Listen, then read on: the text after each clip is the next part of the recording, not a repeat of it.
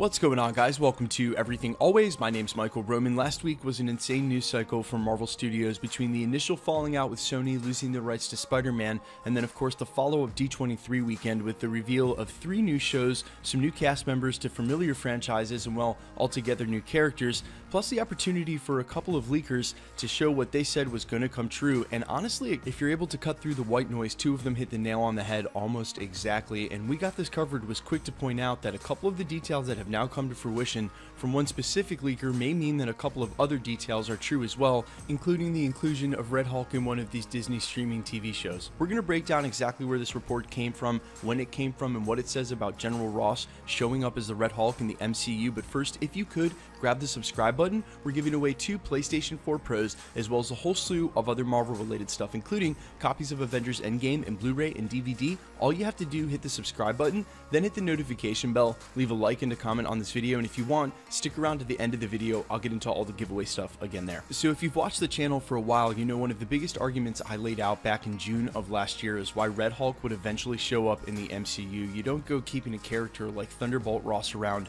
and do it in the way they've done it, integrating him into all the most important movies, making an appearance in Civil War, an appearance in Infinity War, and of course the cameo at the end of Avengers Endgame. If you don't plan on using his character, there's plenty of other characters they could have used or not even included him at all. Characters like Happy Hogan not even getting to make their appearance in Infinity War. And I've even joked more than once that Thunderbolt Ross may have actually had more lines in Infinity War than Falcon. Either way, the writers came out and confirmed they were thinking about putting a Red Hulk Easter egg in Avengers Endgame. We also covered that here at the channel recently. I'll link that at the end of this video, where Hulk himself, Bruce Banner, would have turned red when first he put on Tony Stark's nano gauntlet in a confluence of energy between the gamma radiation and the Infinity Stones, meant to be an Easter egg for the Red Hulk. But in the same way they decided not to use the Grey Hulk during Joss Whedon's Age of Ultron, they didn't want to confuse the audience because they're introducing the actual Red Hulk, Thunderbolt Ross, down the road into the MCU. And now, thanks to one source, we may know exactly when and where he's going to show up in a couple of years during Disney Streaming Plus. As we got this covered, was quick to point out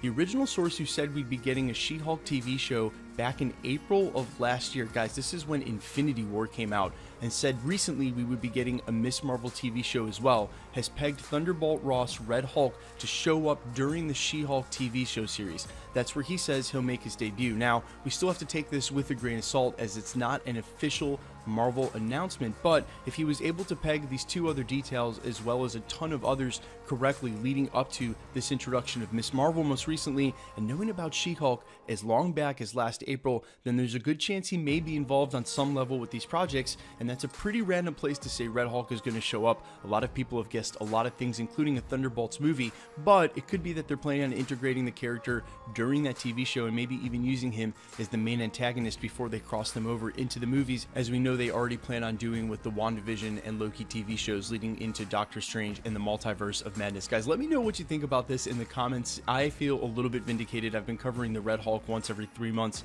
saying that he's going to make an appearance in the MCU, and I truly do believe this would be a great place to introduce him. Also, in the comments, let me know which show you're most excited for: She-Hulk, Miss Marvel, and Moon Knight. Guys, don't write any of these off. You never know which characters they're going to introduce and during whose show. And quickly, let's get into the giveaway stuff before I let you go. All right, we're still giving away 2 PlayStation 4 Pros, the next of which is at the 500,000 subscriber mark.